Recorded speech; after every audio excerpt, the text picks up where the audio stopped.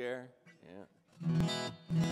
Well, I'm happy to be here. I always look for opportunities to come to Tulsa. I used to live here back in the early 70s before I met the Lord, and I loved Tulsa, but Tulsa didn't like me back then, so it was probably the way I was living or something. But I'm always looking for opportunities to come to Tulsa and to hang out with my friend Jimmie Bratcher. So that brings me here tonight to be with y'all and to just support what's going on here at the church and to hang out. So.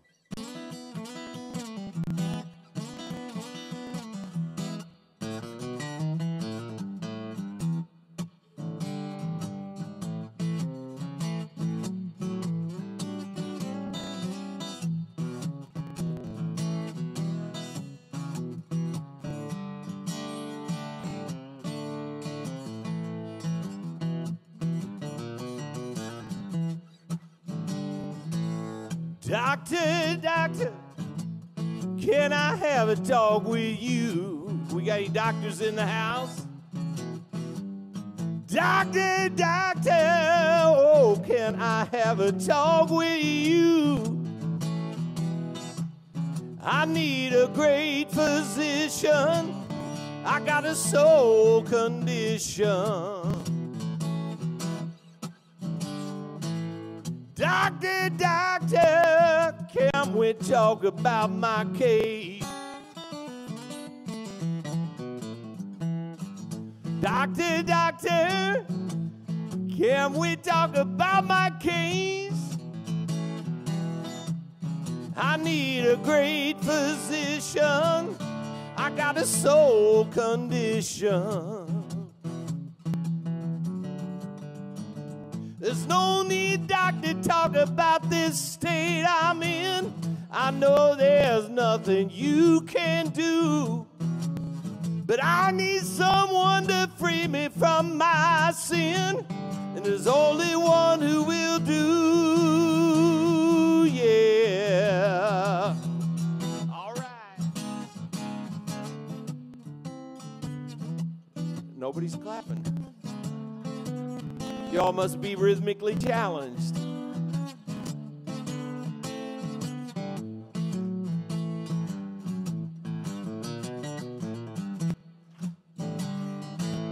Jesus, Jesus, oh, can I have a talk with you? Jesus, Jesus, can I have a little talk with you? You are the great physician. I got a soul condition. You are the great physician for my soul's condition. Yeah, yeah.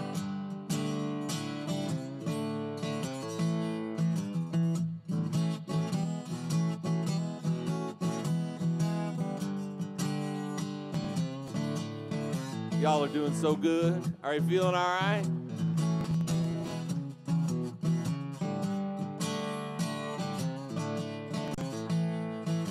We could do this all night, you know. But we won't. We won't.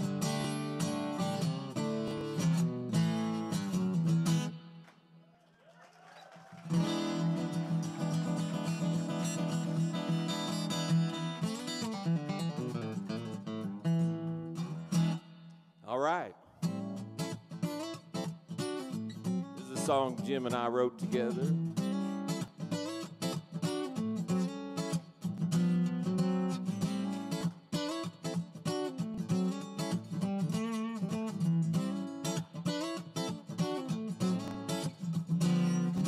Fish won't bite and I don't care. I'm still gonna sit right here. If I wait for tomorrow, it might not come. So I'll do my living before day is done. Time don't waste when you don't care. And there's never enough, don't put it off. Oh, I can't afford to procrastinate. If I wait for tomorrow, it'll be too late. So don't sell me no green bananas. Don't sell me no green bananas. No, no. It's a very deep meaning spiritual song. No green bananas. It's a little insane and a little profound. And it all depends on your part of town. In a hospital room where one is born, another one be laying down. The young man lives like it don't matter, but it's a hard-pressed hook and ladder. Oh, this world's on fire, I'm getting out, 'cause tomorrow may not matter. So don't sell me no green bananas. Don't sell me no green bananas. No, no. No green bananas, please, please, please.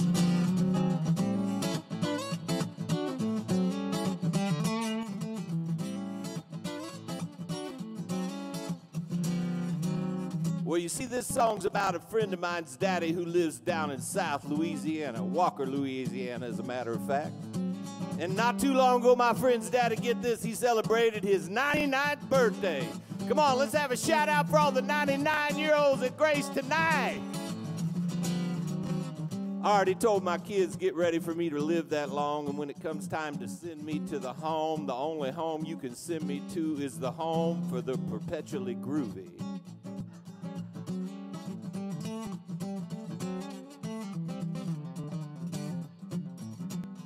But not too long ago, my friend's daddy was in the grocery store shopping. That's right, a 98-year-old shopping. He was there in the produce section, wanted to buy some bananas. So he went up to a little girl working there and said, "Ma'am, would you help me pick out some bananas?" She said, "Yes, sir, I'd be glad to." Well, she ran over, grabbed a big old bunch of green bananas, brought them back to him and said, "Here you go, sir. You take these home, and in a couple of days, they'll be just fine." Well, my friend's daddy, he started shaking his head and said, "Honey, I'm sorry, but these bananas will not work." She said, "Why not, sir? You take them home in a couple of days, they'll ripe up, they'll be oh so fine." He said, "Well, babe, I'm 98 years old. I might not be here in a couple of days." True story. And when his son told me that story, I said, "I'm going to write a song about your daddy. Because I don't know about you, but I spent too many days sitting around waiting for everything to get just right or get just right before I'd start enjoying it. And then I got to reading my Bible. Y'all know about the Bible, the Bible. That's a book for me. And I found this passage of Scripture. It said, "This is the day the Lord has made, and I will be glad and rejoice in." And rejoice in. That would be 2 days, in case you was needing a little more theological definition there. So now that you know this song's about a 99-year-old man, you'll understand the last verse. It don't go something like this. It goes exactly like this. Water boiling in the pot. 3-minute eggs take way too long. If I ain't here when breakfast is done, well, it means that I've already gone. Mashed potatoes hurt my teeth, and I ain't as old as I used to be.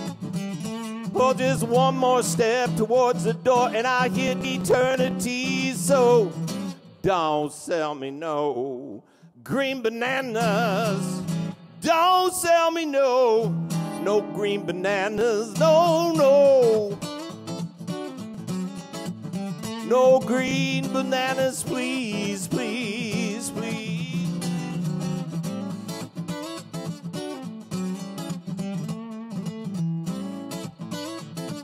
Help me out here, would you? Don't sell me no. Don't sell me no. A little more enthusiasm. Don't sell me no green bananas.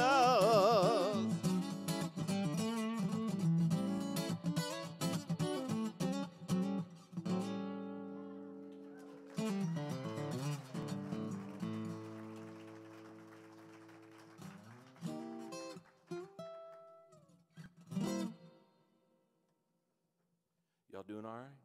That's nice. Well, isn't it lovely? I can't believe it. I was playing that funky song and nobody got up and shook their groove thing, you know. I thought we were supposed to do that in church, right?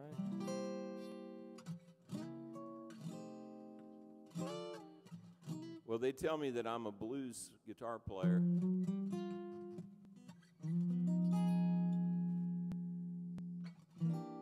So I guess I should maybe play some blues. Is that all right? The first time I ever played this song in a non-church setting, one of the first times was at a place in Clarksdale, Mississippi, called Ground Zero Blues Club. It's owned by Morgan Freeman. And it was the first time that I'd really had the faith to realize that what I have as a believer, people outside of the church actually want.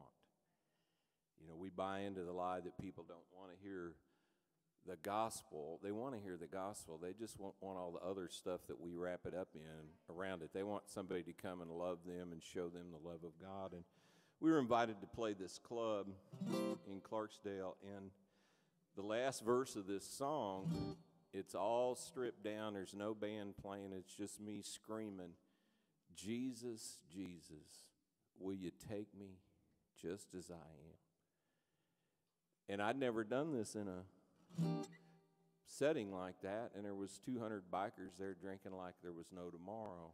And so I didn't know what I was going to lose but my life. And when I got to that part and I said the name of Jesus, I heard chairs moving. And they all scooted their chairs back from their table, rushed the stage, and killed me. No, I'm kidding. They scooted their chairs back from the table, stood up, and began to applaud that his name had been mentioned in that place. And it was one of the most sacred, worshipful moments, experiences of my life. So I'd like to play that song for you, if that's all right.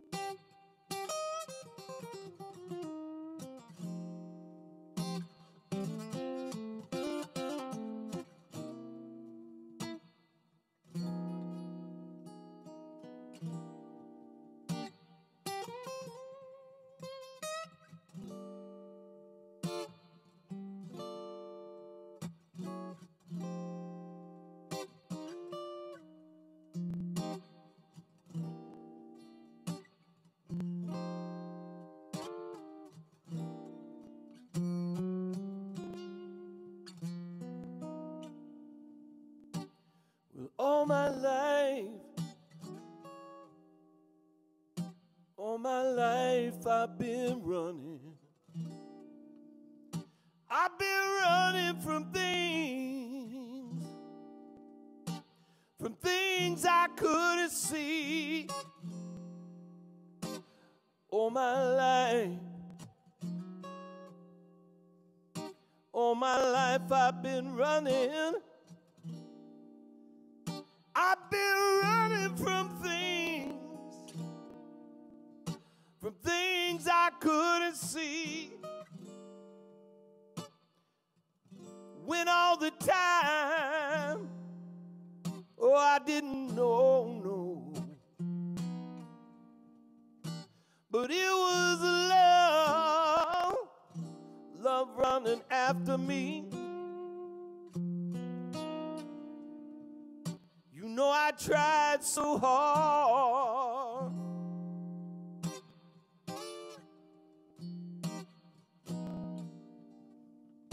but I just could not get away.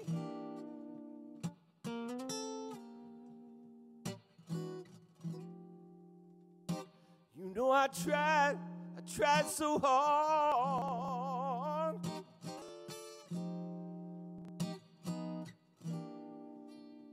but no matter what I did, I just couldn't get away. Till one day I fell down on my knees. Yes, I did. And I surrendered. I surrendered to his love that was running after me. I think I'll play my guitar.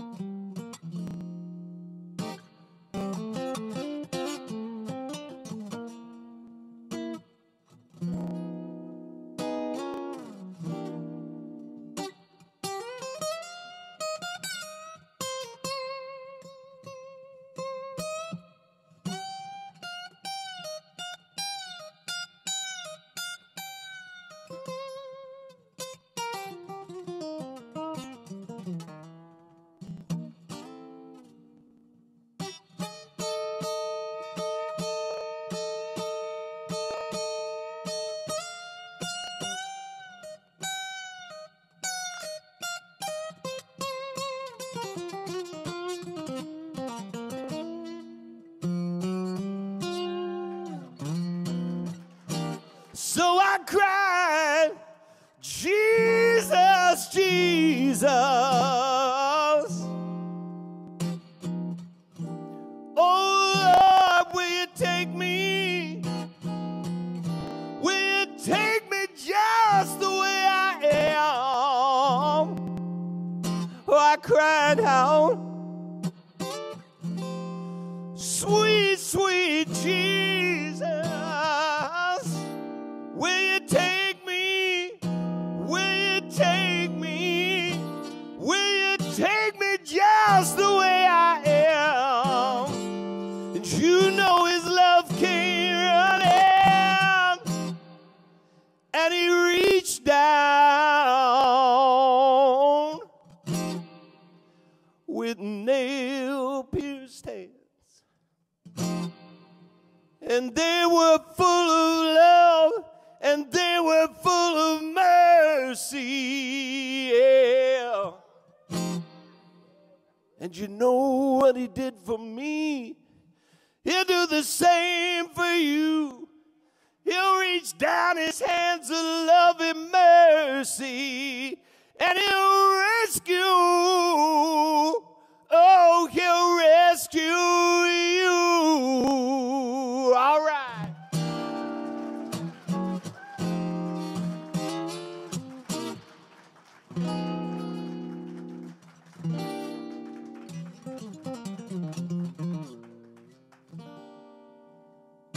Thank you very much.